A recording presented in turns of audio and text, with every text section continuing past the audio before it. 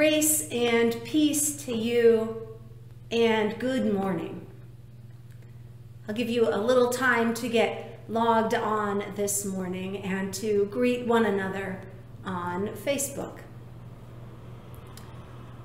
Announcements that I have for us this week will be on April 24th is a baby shower for Hannah, Dawson, and Brad.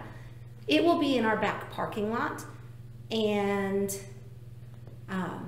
it will be a stay in your car event. So you will drive around and get to wave and smile and take pictures and give gifts, but you will not get out of your car. That information can be found on the email, the FPC happenings. Also, Session will be talking this Monday evening about reopening for in-person worship and in-person groups, and what that looks like and when is it safe and dates and all of those things. If you have thoughts or opinions that you want to share with the session, please reach out to an elder before Monday night's meeting, and they will be able to share your thoughts. I am sure there are more announcements that I am not remembering. Be sure to check your FPC happenings. That will have all the information that you need. With that, let us worship God.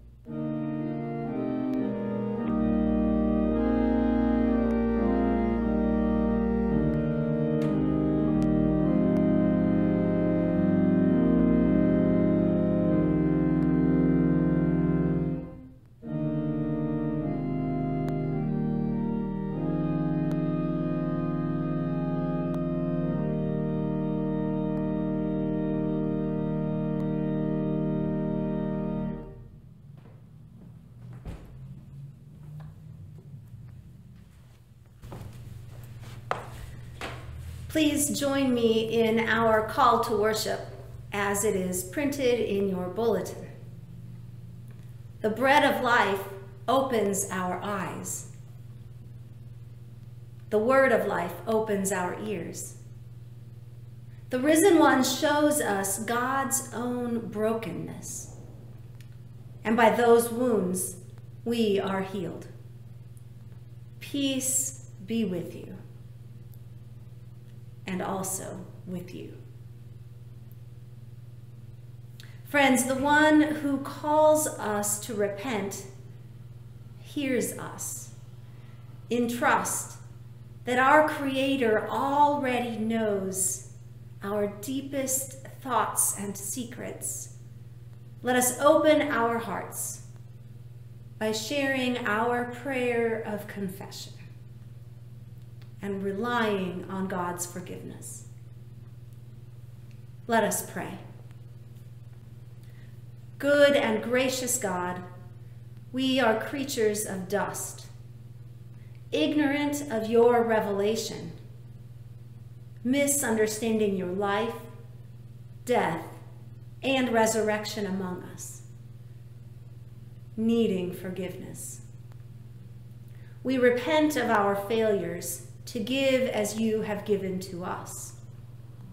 We beg your mercy for our fallen world.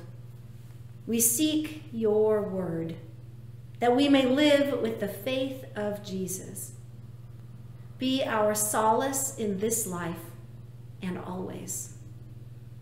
We ask this as your own children, holy and incomplete. Forgive us and lead us. Amen.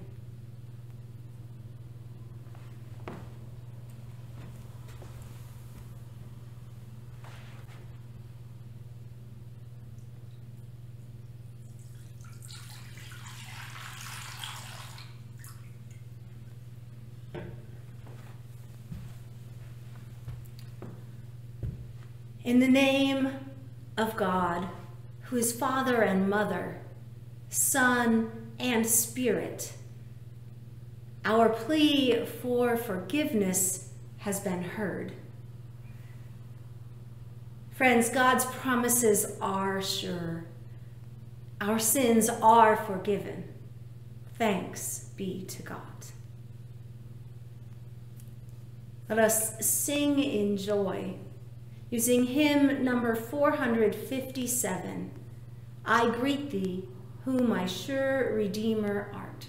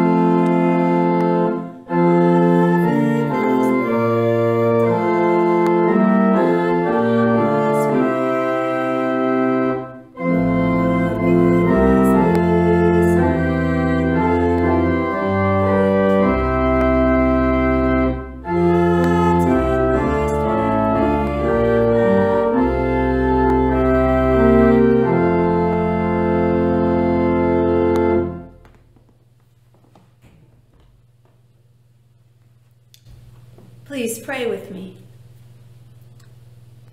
Holy God, by your Spirit, reveal to us your radical, surprising love. Come to us, speak to us through your holy word, that we may hear what you are saying to us. Amen. Friends, our first scripture lesson this morning is the entirety of Psalm 4. Listen now for a word from God. Answer me when I call, O God of my right. You gave me room when I was in distress. Be gracious to me and hear my prayer. How long, you people, shall my honor suffer shame?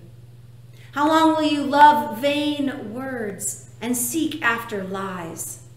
Selah. But know that the Lord has set apart the faithful for God's self. The Lord hears when I call to him. When you are disturbed, do not sin. Ponder it on your beds and be silent. Selah. Offer right sacrifices and put your trust in the Lord. There are many who say, "Oh, that we might see some good." Let the light of your face shine upon us, O Lord. You have put gladness in my heart, more than when their grain and wine abound. I will both lie down and sleep in peace. For you alone, O Lord, make me to lie down in safety.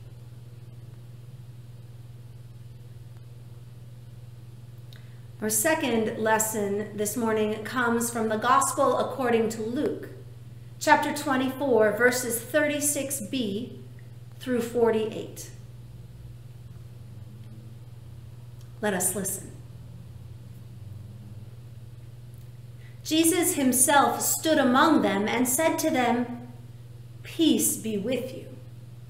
They were startled and terrified and thought that they were seeing a ghost. He said to them, "Why are you frightened? And why do doubts arise in your hearts? Look at my hands and my feet. See that it is I myself. Touch me and see. For a ghost does not have flesh and bones, as you see that I have." And when he had said this, he showed them his hands and his feet.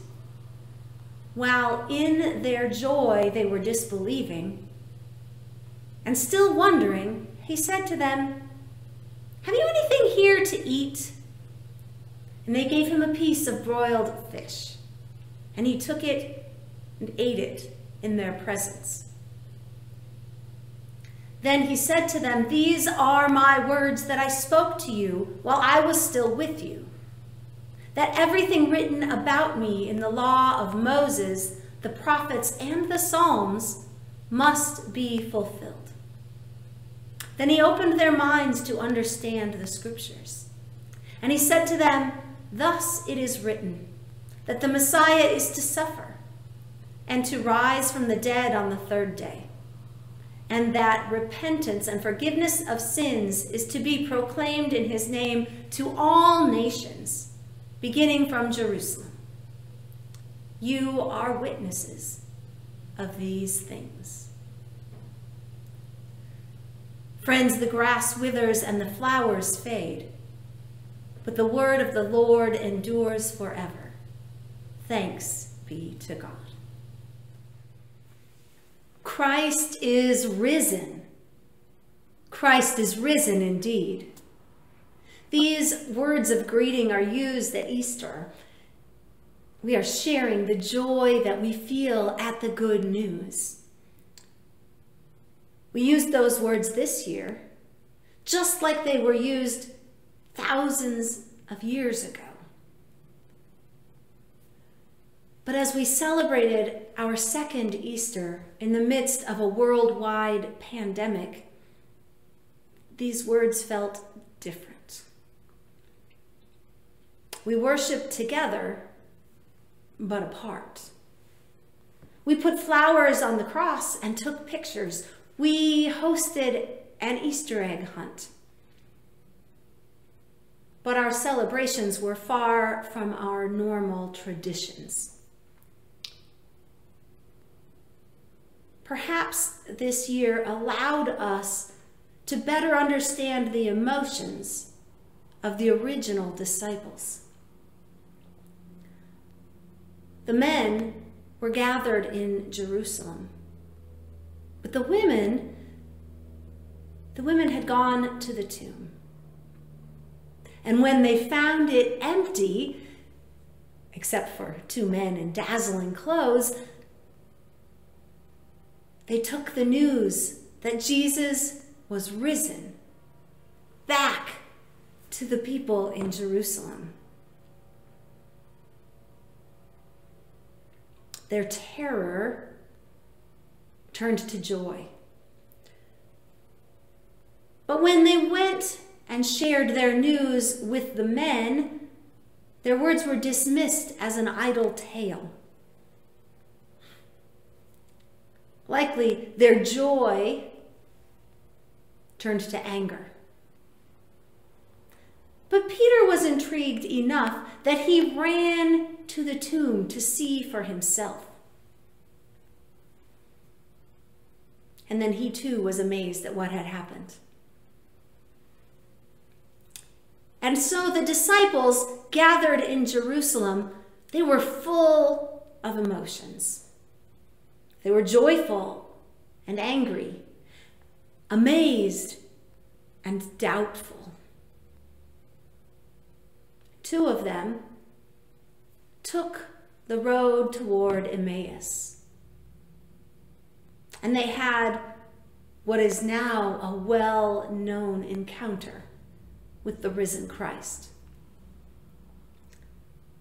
Like the women, they too returned to Jerusalem to tell the others what they knew. And that is where today's scripture lesson begins. It was evening, probably dark already, on that first resurrection day. It had been 3 long days, days full of trauma, of terror, of grief, of disbelief. And then Jesus appeared among them and offered them peace and proof to counter their fear and their doubt. Humans always like to have proof. It is said that a picture paints 1,000 words. Is there an equivalent pearl of wisdom for proving something? Remember the taunts from the playground as a child? My dad is stronger than your dad. Oh yeah, prove it. I have $100. Prove it. We're gonna get a swimming pool and you're not invited. Prove it.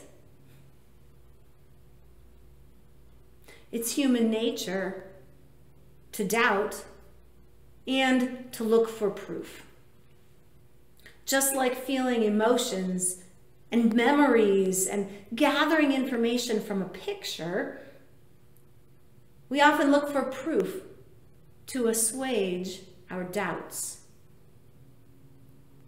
Jesus offered the disciples proof of his resurrection. He appeared before them and he offered his hands and his feet for them to touch and to see, because ghosts do not have flesh and bones. And then, in their joy, they were disbelieving and still wondering. It's a line from Scripture. In their joy, they were disbelieving and still wondering. And Jesus asked for food and ate it among them. There's a long scriptural tradition of people eating to prove their reality.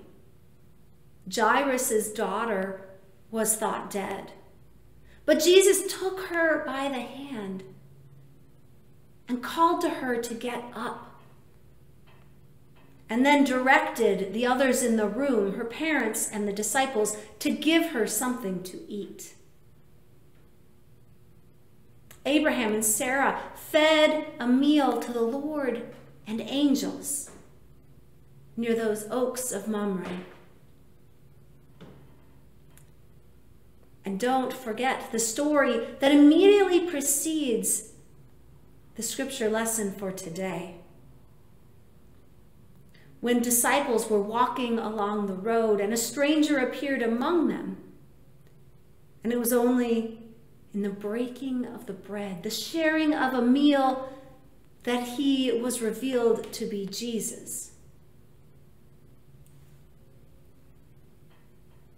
What proof do you need to believe the good news of the resurrection? It has been a long, hard 13, 14 months of pandemic. 164 people in Clay County have died. 9,101 people in Missouri have died. 569,556 people have died in the U.S. And worldwide death counts are inaccurate and underreported, but remain staggering. What proof do we need to believe in the resurrection? How do we lean into the truth of resurrection in the face of so many lives lost? Can we, like those original disciples, disbelieve in joy? The relief that many people feel when they receive a COVID vaccine shot is being well documented. Social media is full of smiling people taking selfies with their vaccine cards. Some people are bursting into tears of relief when they get their shot. Others find that their tension melts away. For many, getting jabbed sets them free from their fears. I wonder, can that be proof of resurrection?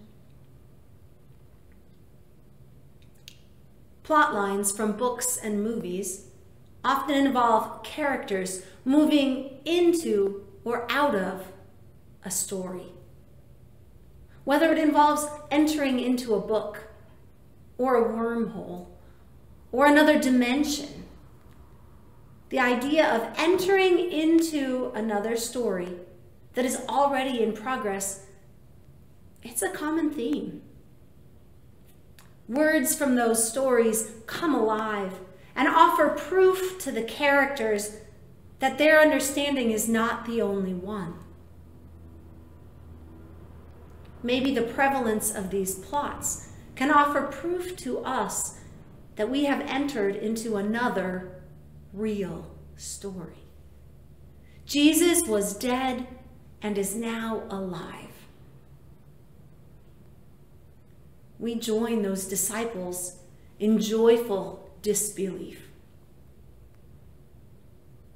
Proof for us may come in the elements we share at communion. Those elements that unite us with people all over the world and across time and space as we share the presence of the living Christ in the breaking of bread and the pouring of juice. We doubt and we believe. And we grieve in disbelieving joy as we look at the proof that God provides. But we do not stay there. Jesus does not leave us where we are.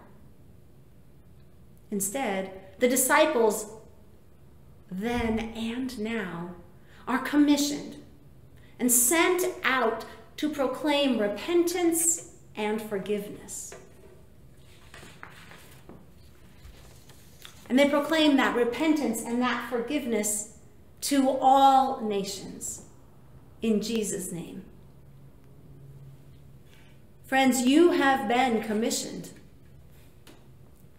with all of your doubts, with all of your desires for proof, with your joyful disbelief.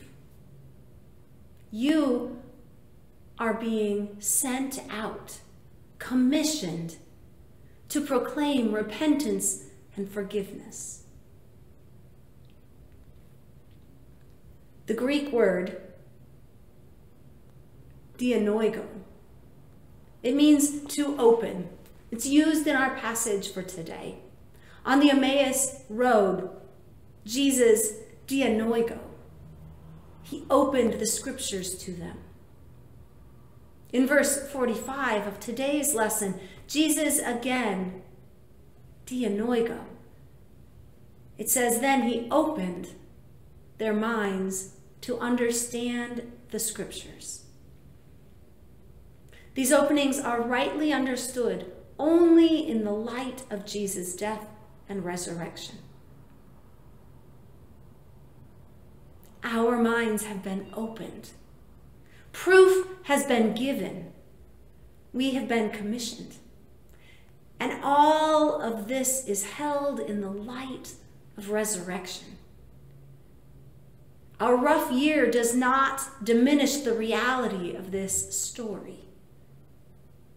This story that we have joined already in progress. Friends, Christ is risen. Christ is risen indeed. Amen.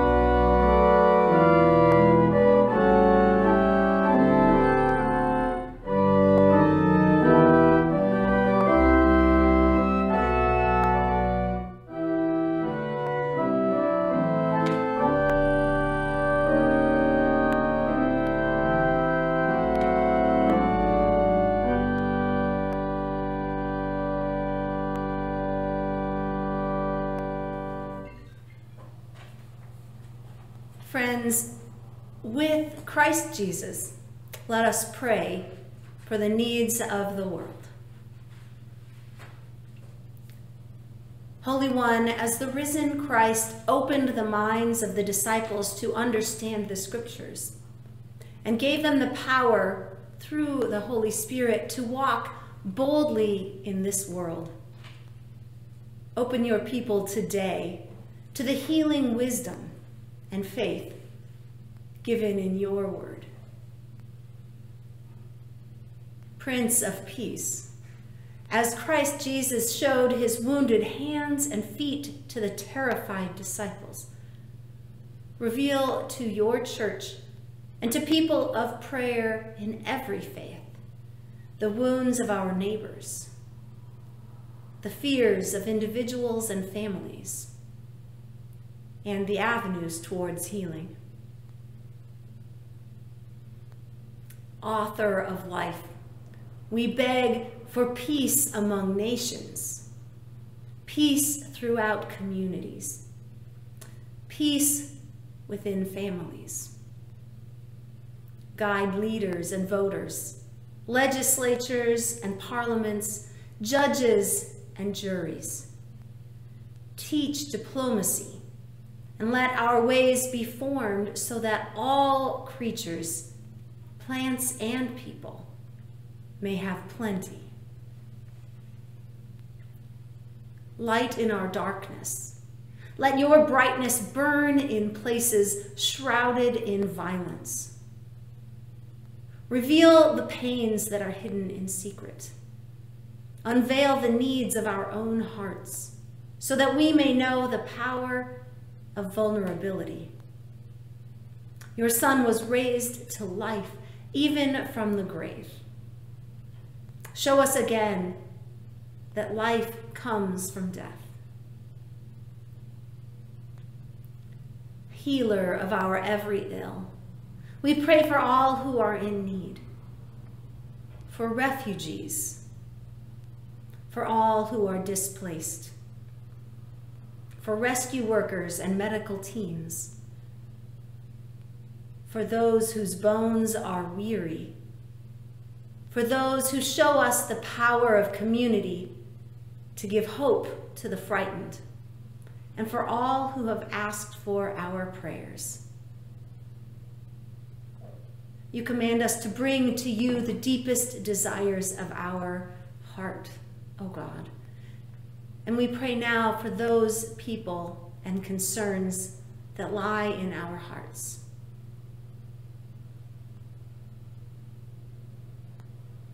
We pray especially for those who are listed in the bulletin. Linda Tustison's sister, Janet, has been moved to hospice care this week. Lord, in your mercy, hear our prayer.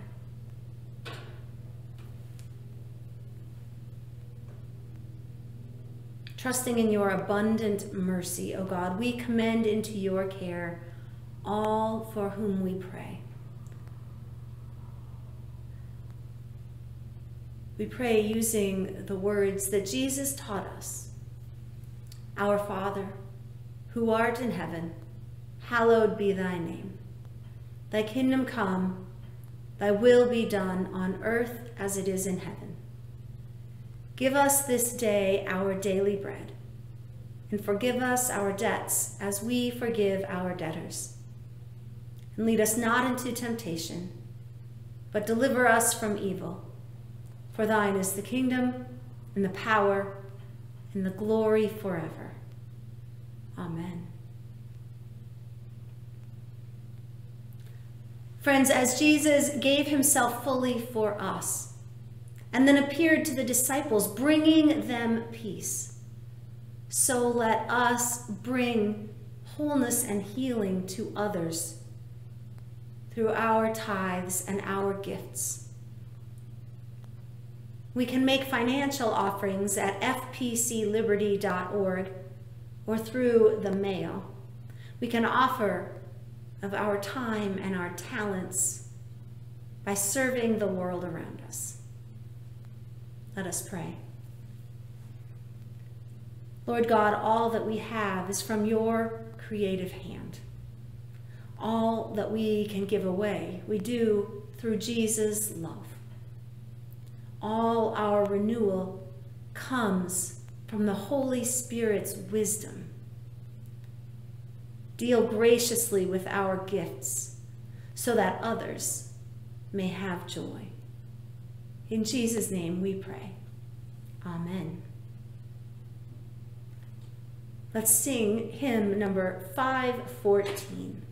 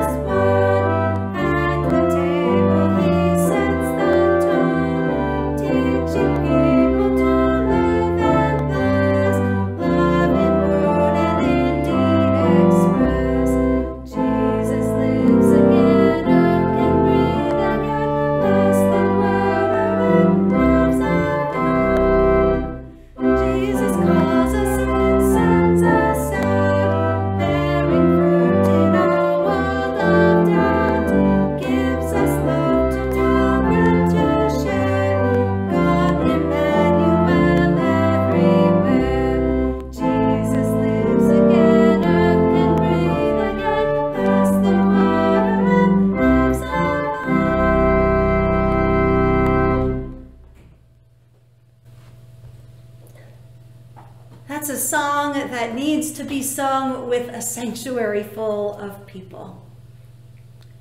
We miss one another. But friends, remember that the Word of God assures us what we will be has not yet been revealed. So live with hope. Share your joy. Withhold your anger. Shed your disappointments. Turn to all people with gentleness. May the Lord bless you and keep you. May the Lord's face shine upon you and be gracious to you. May the Lord look upon you with favor and give you peace. Amen.